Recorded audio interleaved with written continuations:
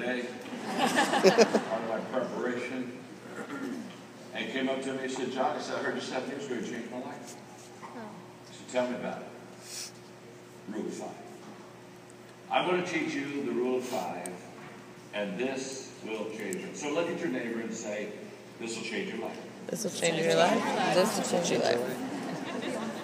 Look back at your neighbor and say, and it needs to be changed. It needs to be changed. Okay.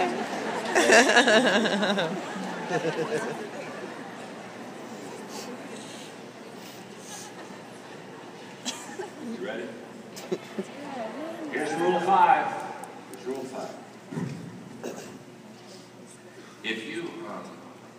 If you have a tree in your backyard that you want to cut down, and you have an axe, if you pick up the axe and you go to that tree and you swing 5 times,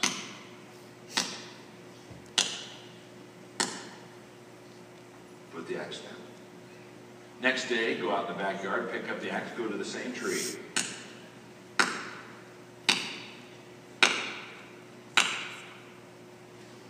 Put the axe down.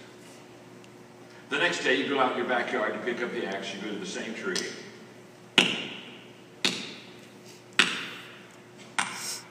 5 times. If every day you pick up an axe, you go to the same tree, and you take that axe and you swing 5 times at that tree. Just 5. Not 15, not 50, not 500. 5 times.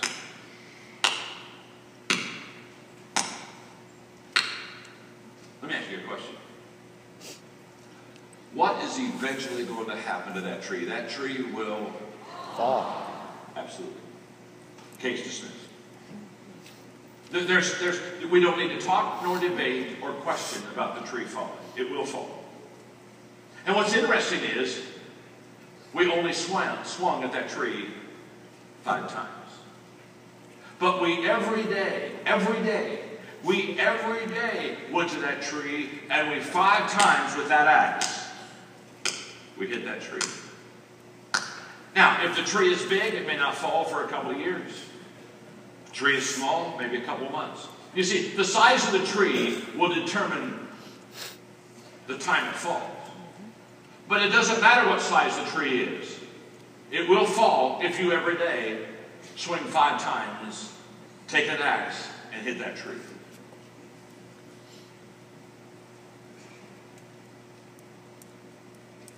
You've got to ask yourself a question this morning. What's my tree? What's my dream? What do I really in my life want to accomplish? And by the way, it's what's my tree, not what are my trees. You see, if you go out every day and you swing 5 times at a different tree, you don't knock any trees down, you just have a scarred forest. Most people, that's how they run their life. They just scar things up. They don't fell the tree because they don't consistently come back to the same place and consistently swing 5 times at it. So let's go back to my tree. My tree is writing books. That's what I do. Some people say, well, my God, John, how do you've written 72 books? Oh, my gosh. Oh, you must be brilliant. You must be a genius. 72 books. Oh. Nothing brilliant. Nothing genius. Or I told you how long it took me to write my first book. So genius is not in it. In fact, if you just look at me, all of you should be greatly encouraged today. By the way, this is not in the teaching, but I'm going to stop long enough because you need to hear it. Success creates a gap between you and other people. Are you with me? I call it the success gap. People look at people that are highly successful, and they see the money they make and the places they go and the friends they have and the things they do, and they say, oh my God, oh my God, oh my God. They're a star. They're a star. And when you're successful, you've got a choice to make. You can either keep that gap really big and be the star. And if you keep the gap really big, you're the star, and you have what they call fans. You have fans that follow you around. They're fans. Or you can make a determination to close that gap. You see, many years ago, I said, I'll close the gap. And you close the gap by not talking about how great you are. You close the gap by talking to people about the things that you've missed and the things that you failed out. And you use a lot of self-depreciating humor, and you help people understand that you're not a star. You see, my name's Jock. I don't want fans in my life. I want friends. And I determined the only way you get friends is close the gap. Because when you close the gap, you make success possible for other people. Now they don't see you as the star and say, I would like to be like you. They see you as a friend and say, I could be like you. All of a sudden it's off of you and what you've done, and it goes to what they can do, and it is empowering, it is releasing to people. And if you really want to, in Beachbody, if you really want to just develop a culture, a culture of success, close that gap. I work hard at it.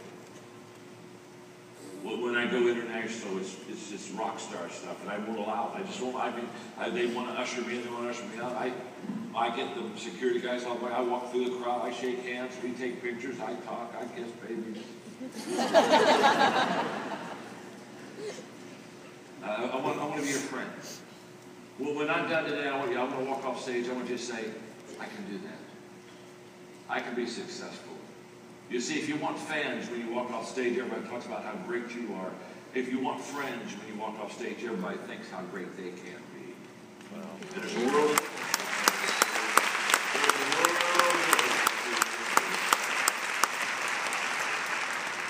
Now let's go back to the rule of 5 in writing. People ask me all the time, say, how do you write your books? Well, it's very simple. One word at a time. Yeah. I've not found another method. I've tried a couple times to a blank page. Look at it and go.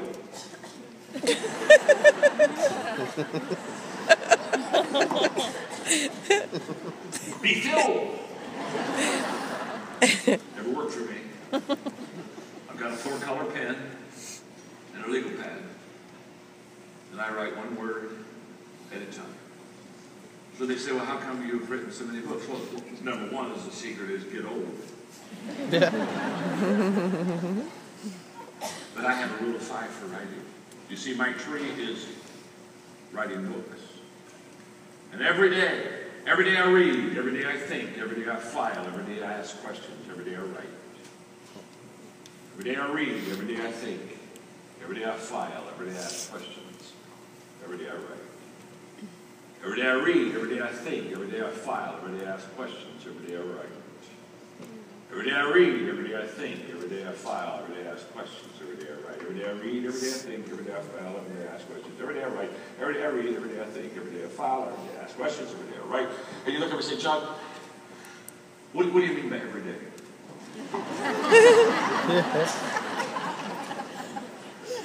What I mean by every day is every day. Now, okay.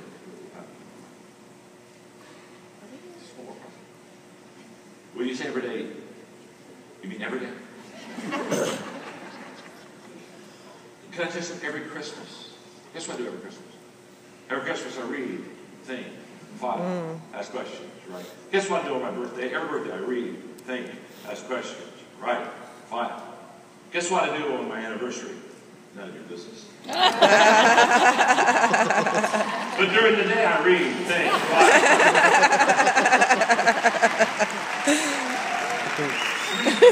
Every day, you see, the key is every day. Can I tell you something? You're better to do essential things every day than big things someday. We overestimate the event. We underestimate the process. And the law of consistency says you can't do that. You can't underestimate the process. The secret. Okay, here, I told you earlier, I'd tell you the secret to success. You thought I'd forgotten it. I've forgotten it. I'm going to tell you right now, the secret is, no, I'm going to tell you right now, I was just too fast. We'll take it for granted. I'll make you wait longer. But look at your neighbor and say, sometimes John's going to teach you the secret of success.